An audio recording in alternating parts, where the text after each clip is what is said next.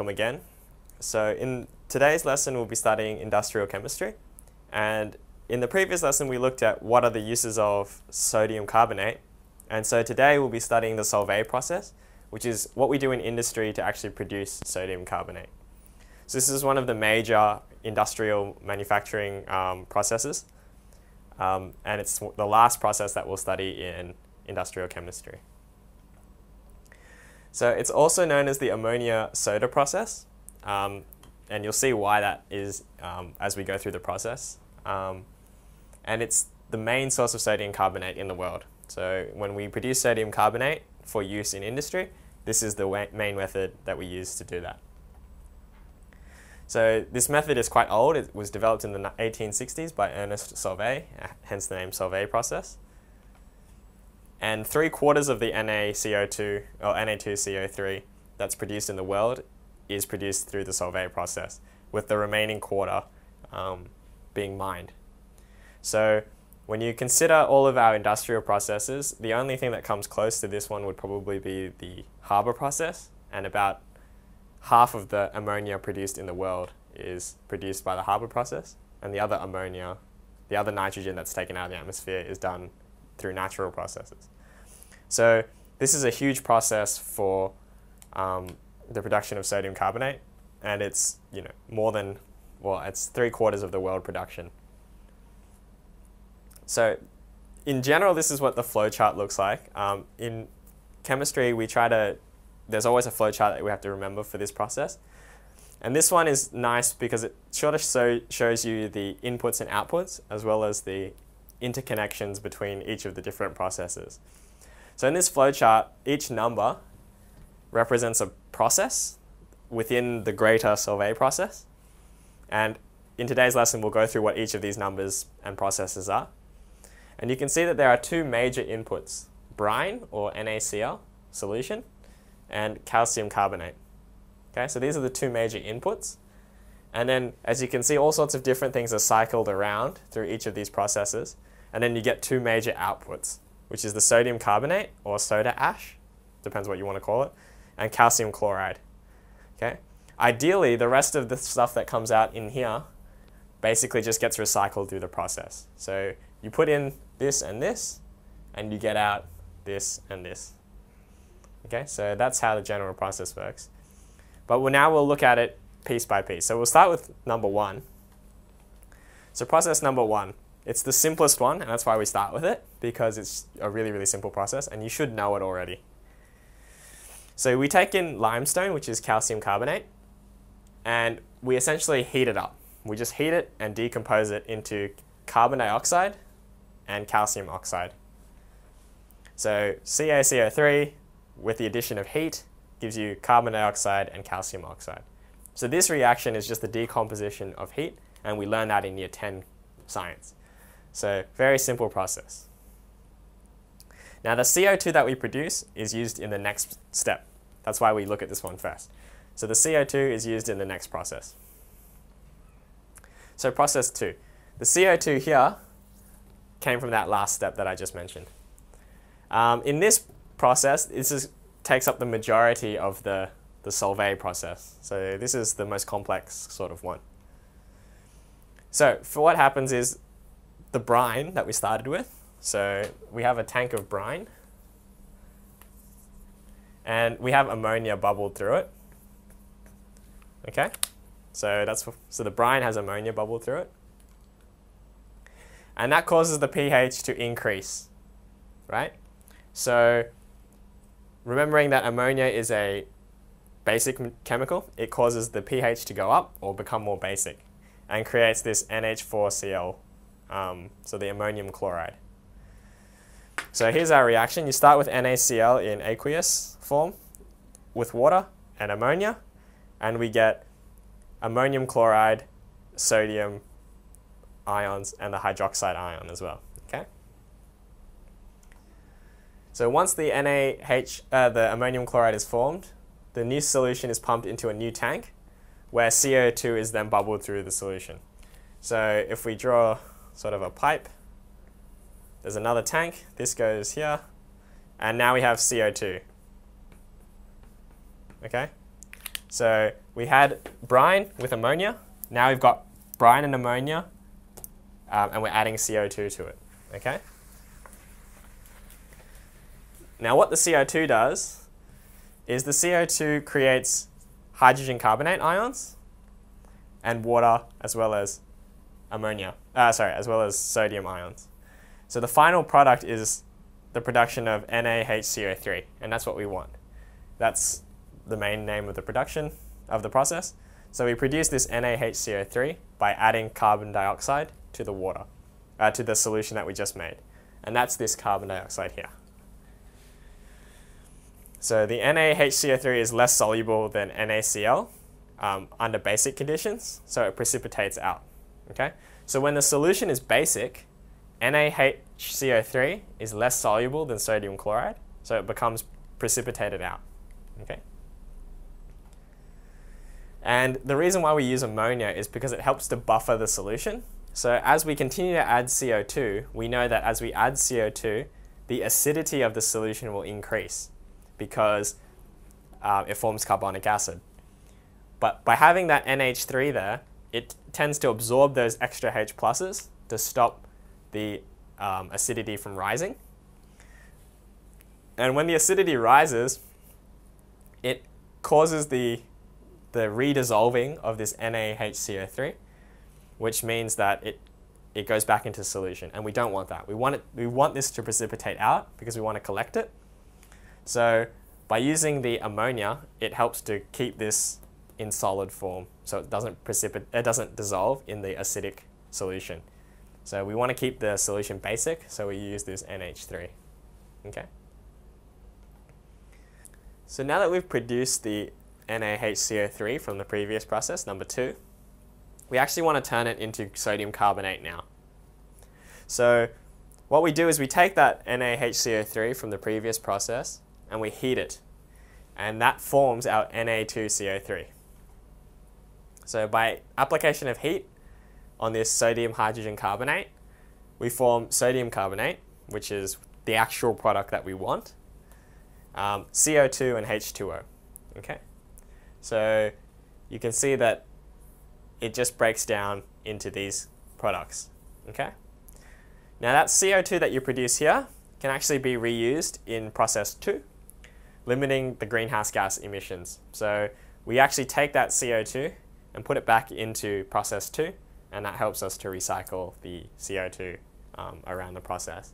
So that's why the arrow points back towards the direction of process 2. Okay, so basically that's the simple process, right? You just apply heat to the product of process 2, and we get the actual sodium carbonate that we want out. Okay. Now the last process is the ammonia recovery. So remembering from the Haber process that it takes a fair bit of energy to get ammonia from nitrogen and hydrogen in the air. So if we're a chemical factory, we actually want to try and hold on to that ammonia as much as possible. So what we do is we try to recover it so that we can reuse it again. So after we take out the NaHCO3 from the solution, so remembering from process 2, we had a solution of ammonium chloride, maybe some brine, and we took out all the NaHCO3 to put into process 3. So now we're going to look at the solution that was left over after we took out the NaHCO3. Okay? So we need to get that NH3 back. So the solution is reacted with calcium oxide from process 1. So remember from process 1 we had CaCO3 went to form CaO plus CO2, right? That was the first process that we talked about. Well, we used this one already in process 2, but now we want to use this, okay? So we put this CaO back into the solution of ammonium chloride and basically, and that will react in the following way. So you see the ammonium chloride reacts with the calcium oxide to form calcium chloride, ammonia, which is what we want, which is good, and water. Okay? So this allows the ammonia to be recycled back to process 2. So you can see that the ammonia is pointing back towards process 2 because we've added this CaO. Okay, just by adding CaO to the solution, we can get the ammonia back. So here's the flow chart again, the final one. So what happened is we decomposed this with heat. So that's process 1. The CO2 goes to process 2, and the CaO goes to process 4. Right? And in process 2, we took in the brine, we added NH3, we added CO2, and we got out NaHCO3. Okay? Then we put that into process 3 and heated it again, and we get Na2CO3, as well as carbon dioxide. Now that goes back into process 2 for recycling purposes, and that's fine. And then we get our product out. Remembering that now that we've added this NH3, we form ammonium chloride, and that goes into our process 4, where we add CaO, and then we get NH3 back. So we're constantly recycling all these different materials, and we also get this calcium chloride out as well. Okay? So basically, we start with these two, we end up with these two, and then there's all this recycling of material in between, and that's the whole point of the Solvay process. Okay?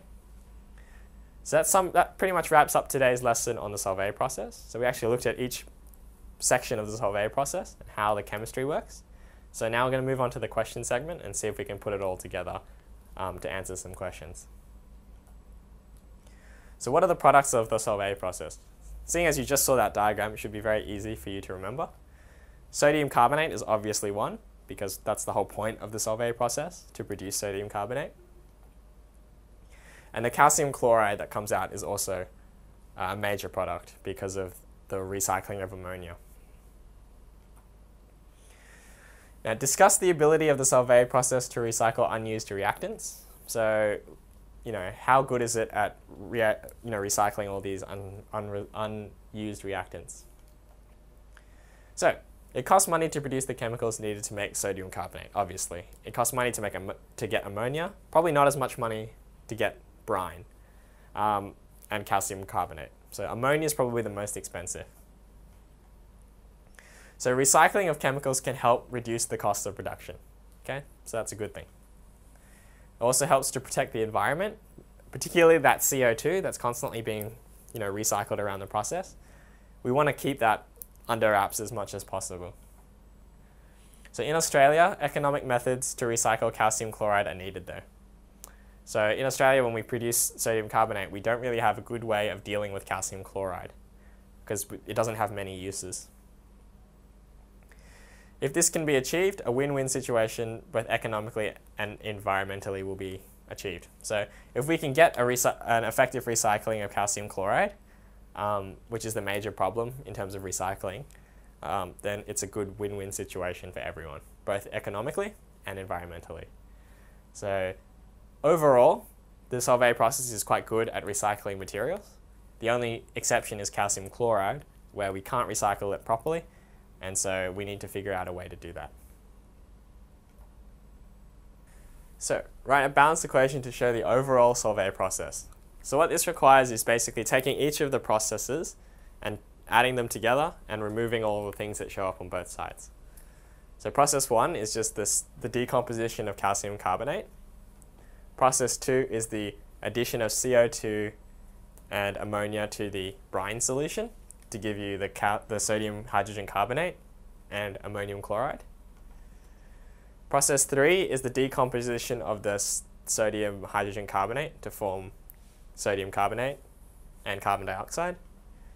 And process 4 is the conversion of ammonium chloride with calcium oxide to form calcium chloride and ammonia. So you piece all the things together. So add all the left-hand parts of the equations and add all the right-hand parts of the equations together, and then remove and cancel all the terms that appear on both sides. And you'll get the following. 2 NaCl plus CaCO3 gives you CaCl2 plus sodium carbonate. Okay? And if you looked at the original flowchart, you could have just said, things on the left added together give you the things on the right that come out. and that's the overall process, because the rest gets recycled throughout the different processes in the Solvay process. So what is the function of ammonia in the Solvay process? So the ammonia in the Solvay process is used to reduce the acidity of the solution so that the sodium hydrogen carbonate can precipitate out, right? So that's the major use of it. So we keep the solution alkaline or basic such that the solubility of sodium hydrogen carbonate is less than sodium chloride, and that helps to precipitate it out. Additionally, it helps buffer the solution so that when CaO2 is added to the brine solution, the acidity doesn't increase because that will stop the precipitation process. If the acidity goes up, what happens is the NaHCO3 will dissolve back into solution, and then you won't be able to get it out of that solution to decompose by heat. So that's the major function of ammonia in the Solvay process. So question 10. During the preparation of calcium oxide, 5,000 kilograms of limestone is heated. Calculate the volume of carbon dioxide produced at 25 degrees Celsius and 100 kPa if the molar volume is 24.79 liters. Okay. So first we start obviously by calculating the number of moles of CaCO3 that we start with. Okay, so we have 5,000 kilograms of limestone, which is calcium carbonate. And so 5,000 times 1,000, because it's 5,000 kilograms, so we have to turn it into grams. So there's 1,000 grams in a kilogram. And then we can look up the molar mass of calcium carbonate, which is 100.09. And that gives us 5 times 10 to the 4 moles. Okay, so it's about 50,000 moles. So NCaCO3 is 5 times 10 to the 4 moles. And that happens to equal the number of moles of CaCO.